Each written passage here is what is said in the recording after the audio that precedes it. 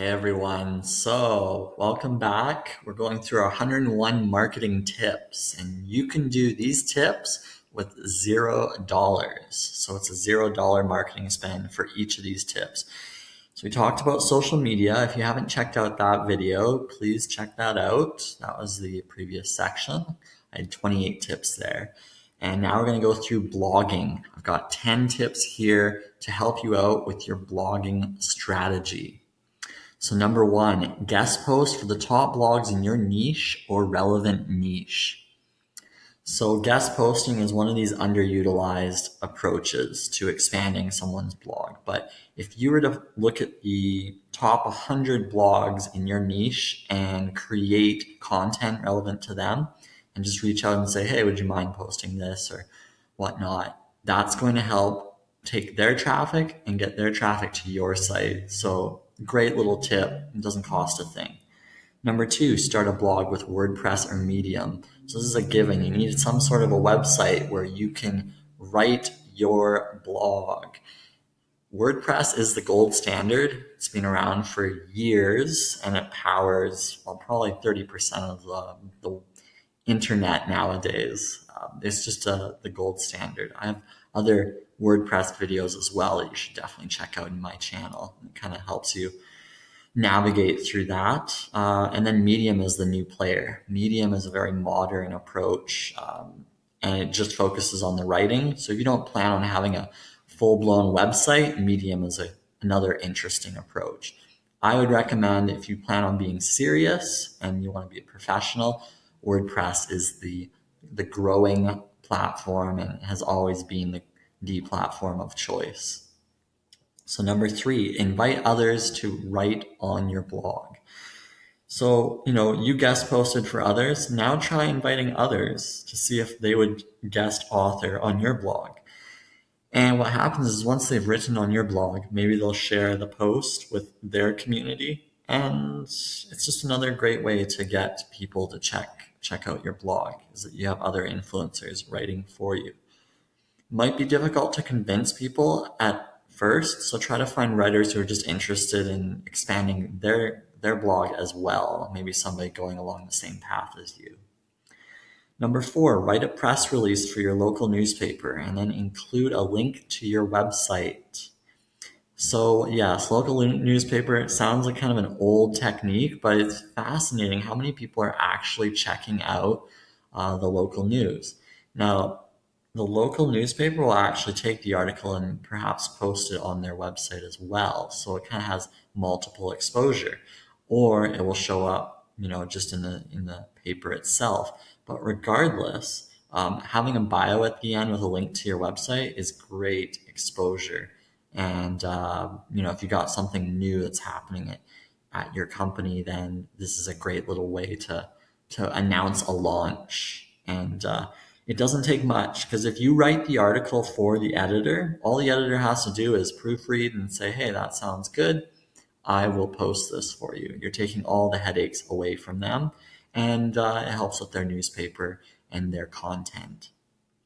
Number five, use headers in your blog to break up long-form content, just like this guide.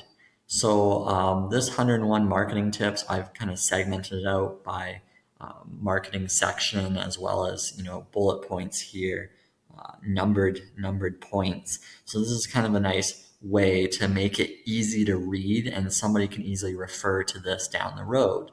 And that's what you maybe want to do with your content, because if you're creating a long piece of content, it's just all like one paragraph, and it's like, nobody's going to want to read that. But if you chunk it out, then people are more likely to continue reading your blog. And that helps just with the engagement. And that's what you want, is to have people checking out your website and staying on the page for as long as possible. Number six, interview your staff, customers, and other experts, and then publish your findings on your blog, vlog, or podcast. So if you can do any kind of interviews, then it's another content piece that you can easily post on your blog. Podcasts are a new way of just capturing audio. I mean, if you've got a phone, you can record with your voice memos the conversation that's happening. If you are into YouTube, you can have a daily life thing and have it on your vlog. If you've got a blog, you can take your videos, your podcast, share it on your blog. Your blog is kind of like a hub of where you can put all of your content. So definitely just another way to create some content and publish it. Number 7, create a how-to series and publish and share. How-to videos and write-ups are fantastic. If you can do a how-to series on your niche and just kind of own that area and just create as much as possible around that, fantastic way to leverage your knowledge. Number 8, capture behind the scenes video footage and share.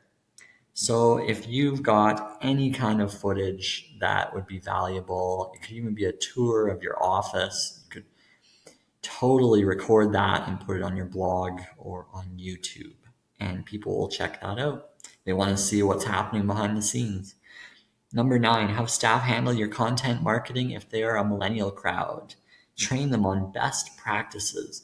So millennials, they're typically at work and they're on their Facebook and maybe they're on their Snapchat.